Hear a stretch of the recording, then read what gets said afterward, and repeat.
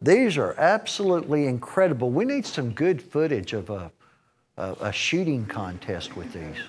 Shoot ball bearings or something, some B-roll or something, because these suckers are accurate and they are strong. They put Tim, I think he put it through a BB or something through the drywall. Anyway, that is your Goblin, and it's only $12, folks. $30 retail value on 40368. Again, just like the prior show that we had that available on, sight unseen, it has already been selling. Well, but I don't have anything to shoot. Zach? Huh?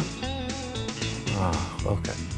See, you've got the binocular sights built into it?